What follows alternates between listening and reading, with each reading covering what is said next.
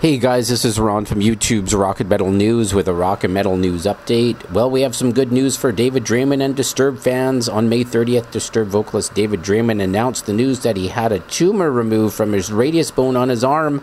Draiman stated that he was awaiting biopsy results on the tumor. He has now given an update on the biopsy results, and the tumor was found to be benign, and he stated, "It's benign. Thank God I am performing with a sling for a while, but we're coming for you, Europe, USA, and the rest of the world. Time to remind everyone why we are who we are." And that's great news for him. So check out the post on Twitter and the link in the description. This is Ron from YouTube's Rock and Metal News. Thanks for tuning in.